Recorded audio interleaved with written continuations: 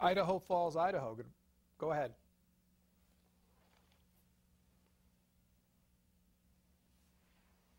Cartoon shown a couple segments ago about the brain in the tank was presaged by John Hersey's book, The Child Buyer, back in the 60s sometime. If you're familiar with that book, I'd like you to comment about it. And I'd like you also to comment about the chances of the folks who want to bring back the 8th century of actually succeeding. And I chose the 8th century because the Battle of Tours was actually a pretty close-run thing. And I'd like to listen on the air, if you please. Thank you very much. I actually missed the beginning of your question, but I'll comment on the 8th century. I don't think fundamentalist views, particularly ones that want to turn the clock back, are likely to succeed. Our belief in progress, in technology, in finding solutions to problems is pretty deeply rooted, and the world has actually moved very much in this direction. If you go back 50 years ago, there actually weren't that many democracies. There weren't that many countries that practiced free enterprise. And so we've actually moved quite a bit, even though there are notable holdouts, if you look at the sweep of human history. So I don't think that the clock is going to be turned back. I am concerned, though, about the potential for individuals who have certain ideas to translate those into destructive impact because of the empowerment of the individual, both creatively and destructively. I'm also concerned about fundamentalist humanism, people that feel that humans should not be enhanced. Not 8th century, but take our current state. I think it's actually not a new idea. We've been enhancing humanity for a long time. As I mentioned, life expectancy was 25,000 years ago, 200 years ago. So it's unnatural to take antibiotics. Why not? That's a natural course of things. You get a bacterial infection. Why intervene in an unnatural way? Well, but there is this idea that we should not go beyond, quote, normal human ability. But what's normal? I mean, look at the range of, quote, normal human ability in music or science or anything else. It's a vast range. And I think really going beyond our limitations, enhancing ourselves, is really the story of humanity. That's what we do uniquely, and we should continue that. We see the same thing in terms of not changing biology at all, that we shouldn't enhance biology. But we have to be mindful of dangers and downsides, and we have to test things to make sure they're safe. But going beyond the natural abilities of biology, whether it's in a tomato or a human, I think it's something that we do well. And biology is not perfect. It's very intricate. It's very clever. But as we actually learn how it works, we find that it's very suboptimal. There's a design, for example, for robotic red blood cells by Rob Freitas. Analysis of those indicates if you replace 10% of your red blood cells with these robotic respirocytes, you could do an Olympic sprint for 15 minutes without taking a breath or sit at the bottom of your pool for 4 hours. But aside from those interesting things, it actually would be dramatically beneficial for your health, would keep you going if your heart stopped, would better oxygenate your tissues. We can actually do a good job of extending human biology and biology in general as we learn its secrets, reverse engineer it, simulate it, and then extend it by merging it with our technology. What companies are at the forefront of your future as you see it? What companies should we be looking to as far as current experimentation going on? Well, I think an interesting phenomena is that individuals or very small teams can do quite revolutionary work. We do a certain amount of mentoring and early stage investing, and I'm very impressed with the very exciting technology that comes from little teams, and there's just thousands of these entrepreneurs, and they're not just in Silicon Valley and Massachusetts, and they're cropping up in the middle of the United States, in South America, in Africa, Asia. I mean, the internet now is everywhere, and the tools for creation are everywhere, and very creative people are making contributions. For example? Well, a company that I recently got involved in has created some molecules that actually control gene expression because we're actually learning that short RNA strands and other molecules control whether genes are expressed or not expressed, whether they're enhanced or suppressed. And so you can take these molecules and actually turn genes off or turn genes on.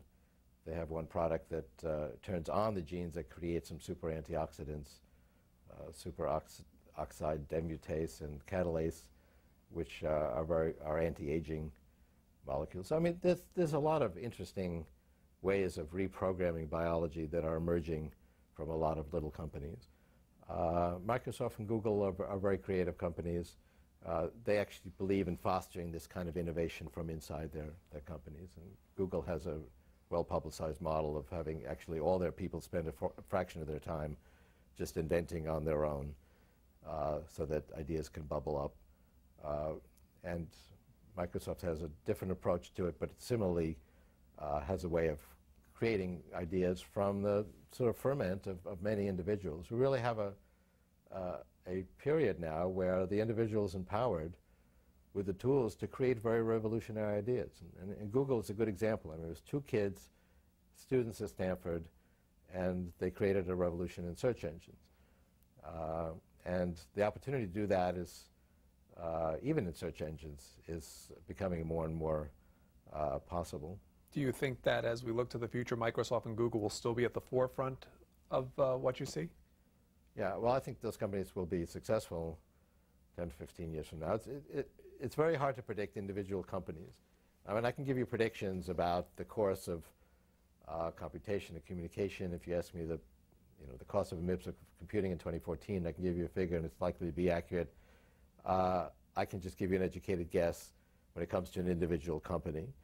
But I know Microsoft and Google quite well, and the key competitive advantage they have is they have a very good way of attracting really creative and brilliant people. And ultimately that's, it's not some lock on the market or some monopoly on something or some very clever technology. All of that will be worthless, in a fairly short period of time. It's really the ability of the people there to keep reinventing and be creative. And those two companies have shown the ability to reinvent themselves. Well, Google hasn't had to reinvent itself yet, but although they've come up with some very creative new things beyond search. And of course, Microsoft has reinvented itself already several times and is working on doing that again. So I have a lot of confidence in those two companies. For Ray Kurzweil, Dayton, Ohio. Of computer and aviation. I have gifted hundreds of your books, really 5 books, to friends and customers, and love the book TV. I'm 58, a technologist. My name is Suhas, and I'm founder and CEO of a software company and jet engine component business. Anyway, I have followed your regime of nutrients from fantastic Voyage for last 10 months and have seen tangible, great results, like high energy, creative, crisp use of mind, and also my sweetheart is thrilled. However, I had followed Dr. Linus Pauling's regime several decades ago on vitamin C and found that it did not give me such pleasant results in the past. My question to you, sir, is that do you have any concern or sense of potentially adverse impact of your daily regime? And also, do you have broader base, good sample number of your regime followers, and what is their consensus? Incidentally, I consider you a great gift to human rights. Well, thanks for your comments. My program, the program that Dr. Grossman and I devised, is not one size fits all, and it's not, okay, do these 5 things and just follow it, and everybody should do the same thing, and that's it. The most important part of the program is actually, to quote the Bible, know thyself and learn about your own body. Take a lot of tests. We describe that in the book to find out, how's your atherosclerosis going, how's your insulin resistance, how's your detoxification system. There's many different ways to measure this. Do you have early detectable forms of cancer? And that's a fair amount of effort, but it really is worthwhile to know your own health situation. Many people, when they do this, discover they have some chronic conditions. Maybe they have metabolic syndrome. A third of the adult population has that as kind of precursor to type 2 diabetes, insulin resistance, that really speeds up aging and can lead to full-blown diabetes and so on. So I can't describe all the issues, but it's important to really test yourself. And then as you adopt, you find out, well, maybe you're insulin resistant, so you take some supplements for that. You don't just adopt it and that's the end. You keep testing yourself, seeing if it actually works. See if there are adverse reactions, because sometimes people have reactions to certain supplements. So it's really a period of exploration. We give a lot of ideas in the book. Originally, the publisher said, well, where's the sort of one-trick pony here? But then they actually got on our bandwagon and appreciated the fact that we give a lot of ideas, because our bodies are complex. We don't have some system yet that can just do it all for you.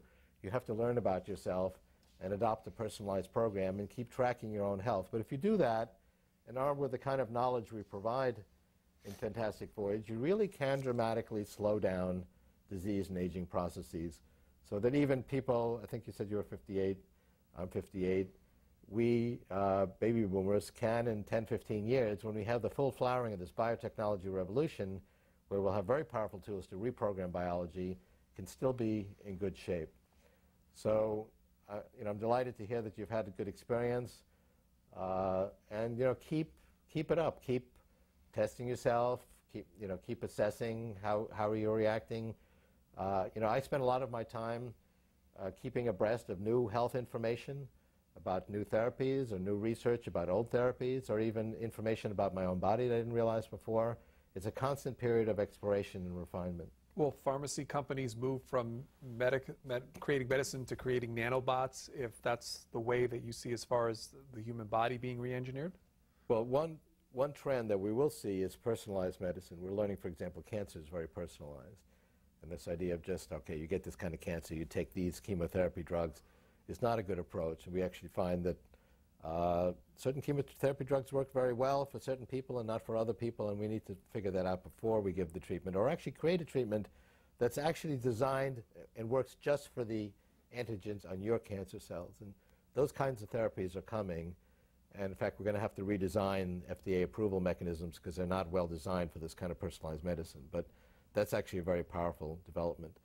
But yes, I mean, there's already lots of medical devices and systems where we put computerized devices in your body. You can swallow a tiny little pill that actually takes all kinds of measurements and photographs as it goes through your digestive system, and Bluetooth that information to a little computer you carry in your belt, and then disintegrates. And I mean, I can give you 20 other examples of where we have already, maybe not yet blood cell sized devices, but tiny devices that are computerized and programmable. This implant, this computer you can put inside your brain to replace the biological neurons destroyed by Parkinson's disease, is programmable. You can download new software to the computer in your brain from outside the patient. So there's many exciting examples already. And as these devices get smaller, as I said, we're shrinking them by a factor of 100 per decade in 3D volume, and more powerful, multiplying their power by 1,000 every decade. That's going to become more and more